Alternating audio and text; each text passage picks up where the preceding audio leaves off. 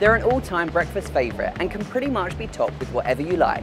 But have you ever wondered how they get their authentic New York taste? I have no idea. I have no idea. I've never thought about it.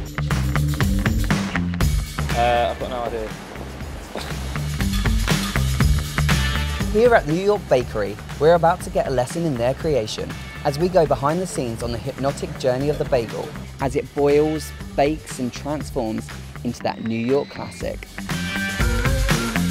Hi, I'm Ashley Sollett. I'm bakery manager here at New York Bakery.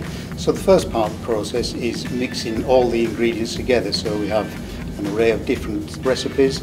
They're all expertly put together. When that's mixed, it then goes into forming.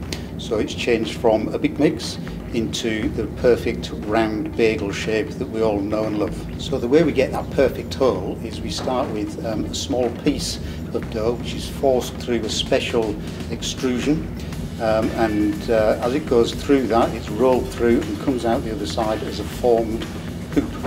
So the next part in the process is the proving. So all those little round rings that we just made, they go into the proving process. Comes out the other side of that process and then goes into the little special place that makes a New York bagel what it really is, what makes it authentic. And this is the boiling process. We boil the bagel because it's at that point that we actually make it authentic. So the boiling process does a number of things to the bagel.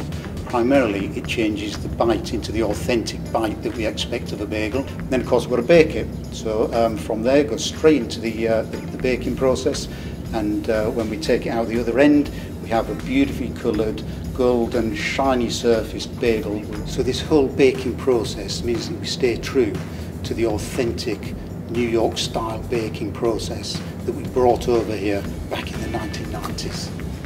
We love bagels so much because they're not just a roll with a hole, they're actually unique within baking.